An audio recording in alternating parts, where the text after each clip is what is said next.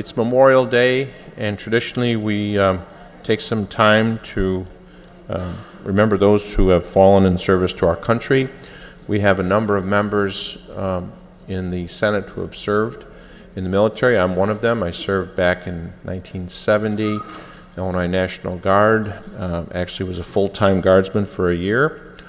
And it's at this time that we would remember those who have fallen in service to our country. Democracy like ours requires multiple lines of defense.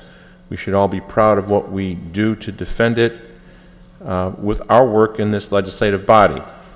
But there is no greater service than to defend our country from its enemies, both at home and abroad, and there's no greater sacrifice than to give your life to that service. So, as we debate the best way to move forward in our state, I want us to remember the lives that were lost to protect our right to meet here today.